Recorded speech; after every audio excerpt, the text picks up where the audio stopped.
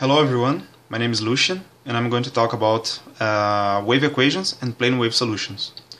First of all, what is a wave?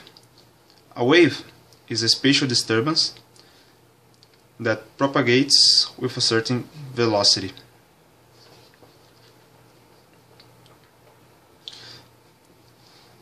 This that I have drawn here is called a plane wave, which is a wave that propagates in only one direction.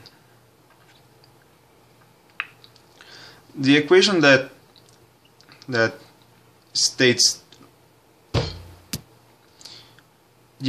describes this behavior is called wave equation, and it's this one.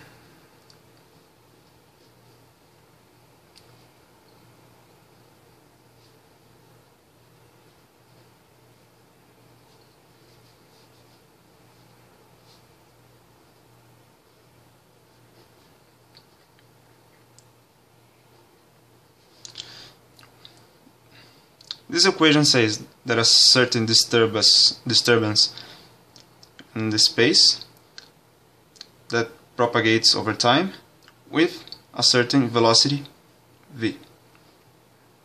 Well, and what about electromagnetic waves? They are our main object of study here, and we can use Maxwell's equations to derive the wave equation for the electromagnetic waves. Well, we're going to start considering a simple media, which means that we have no charge density and no current density.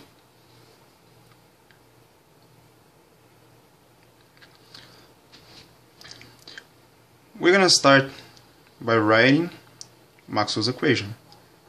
The curl of E equals to minus the time derivative of the magnetic field. We can write this part of the equation as this: mu r mu naught times the time derivative of h. Our next step is taking the curl of both sides of the equation, which will give us this: the curl of E equals to minus mu r mu naught, the time derivative of the curl of h. We can write this side of the equation as this: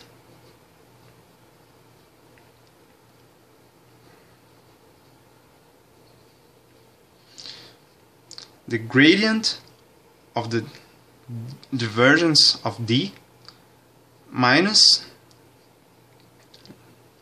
the Laplacian of E,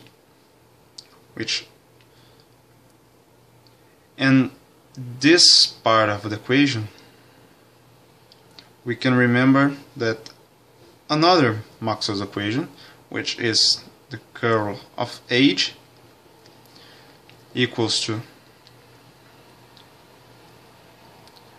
epsilon r epsilon naught, the time derivative of the electric field E, times the current density J, which is 0.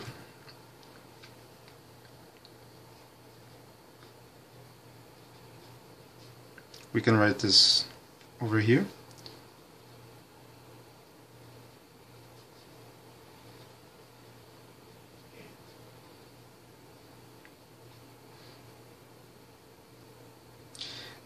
We're going to square this. Is going to be a second order derivative,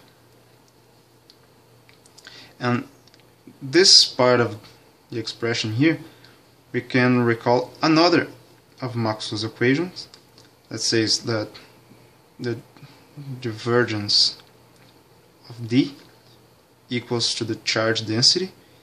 In our case, the charge density is 0, so this part of the expression is 0. Our next step, we're going to have this, the Laplacian of E equals to, we can consider this, remembering that the refractive index is the square root of mu r times epsilon r.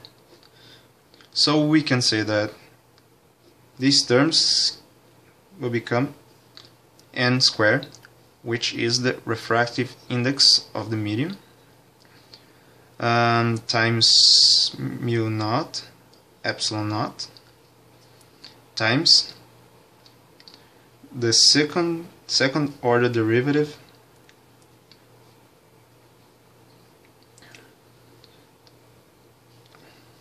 time derivative. This we can remember as well is equals to the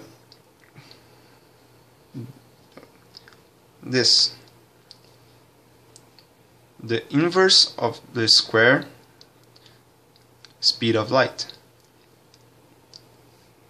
which is based from this expression here.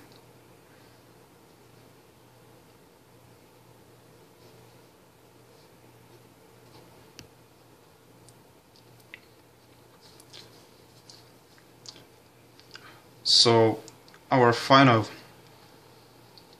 equation right now is this one, n squared over c squared times the second order time derivative of E.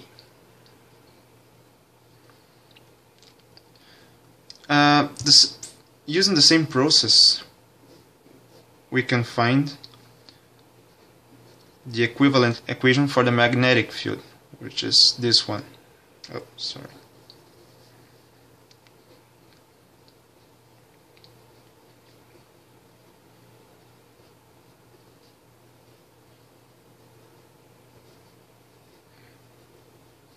So we have both equations for electric and magnetic field.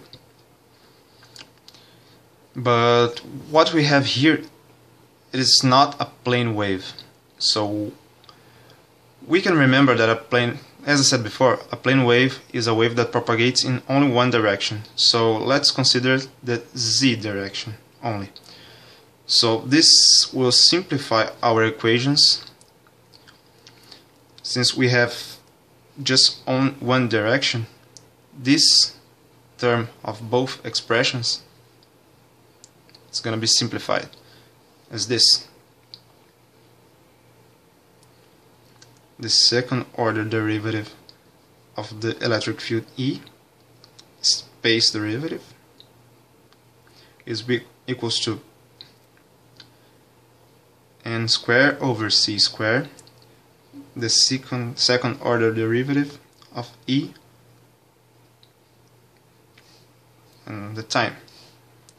And the same for the magnetic field. We have the second order derivative of the magnetic field H, the second order space derivative is equals to n squared over c squared, the second order derivative of the magnetic field in the time.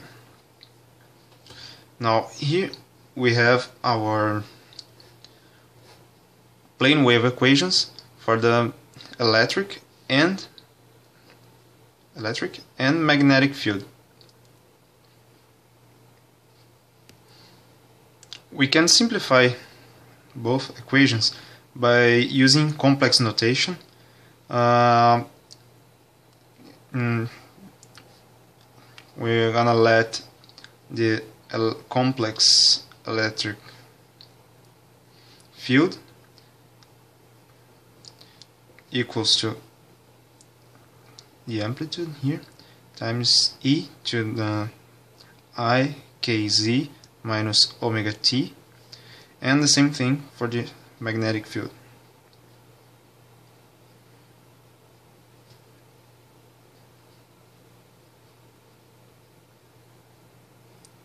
Kz minus omega t.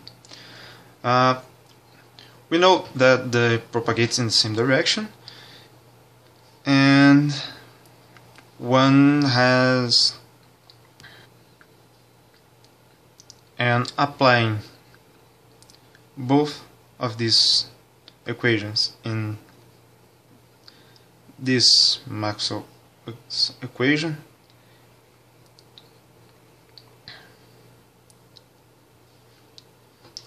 gives us this minus k E naught y equals to omega mu naught mu r h naught x in the x direction, and k E naught x equals to omega mu naught mu r h naught y in the y direction.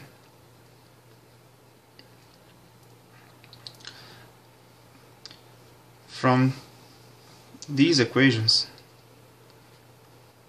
we can get that h is equals to k over omega mu naught mu r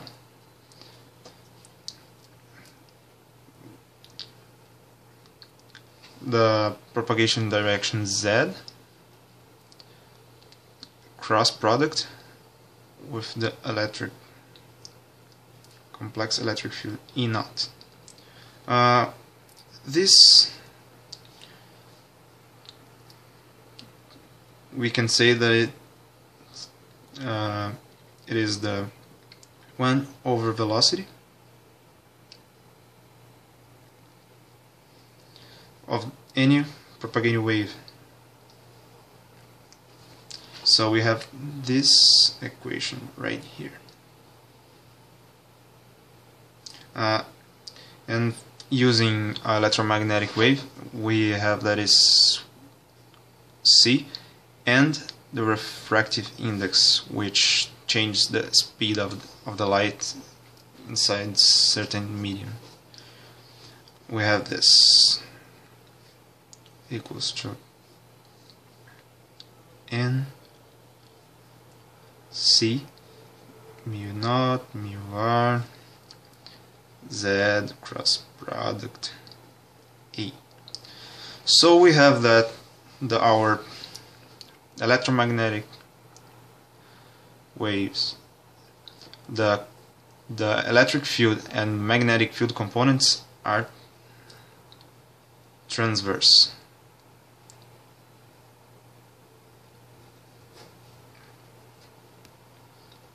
And that the amplitude of H can be defined by the amplitude of the E. Also, going back to our previous equations,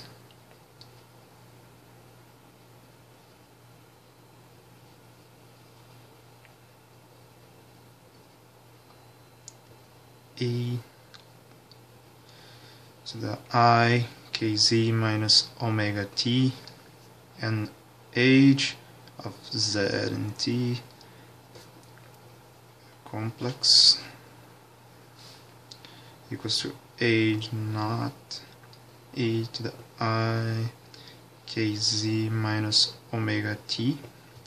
We can simplify this part, this amplitude here, and we can also transform these complex exponentials into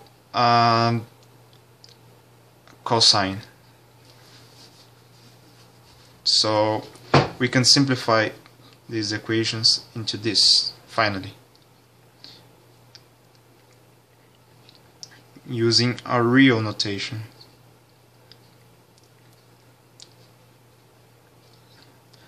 Cosine kz minus omega t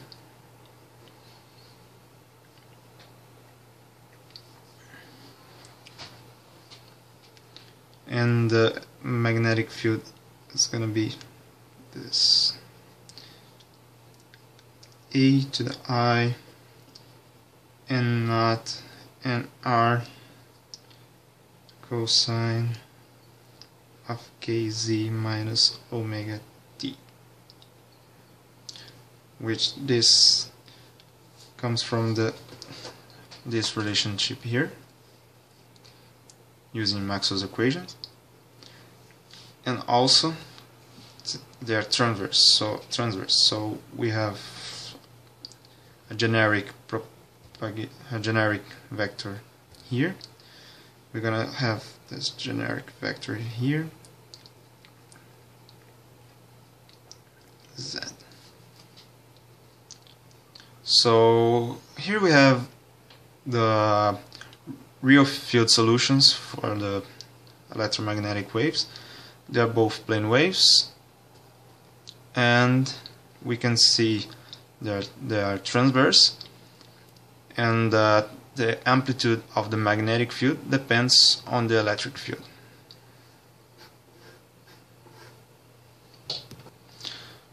Which can be drawn as this.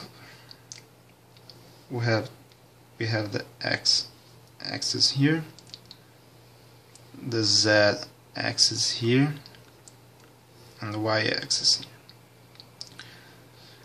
Saying that the electric field propagates in the x direction, propagates in the z direction, and its amplitude is on the x direction, we're gonna have the magnetic field behaving like this.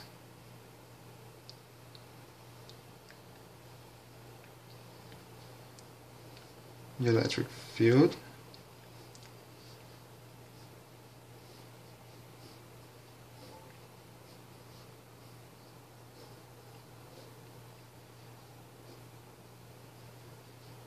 and the magnetic field transverse to the electric field.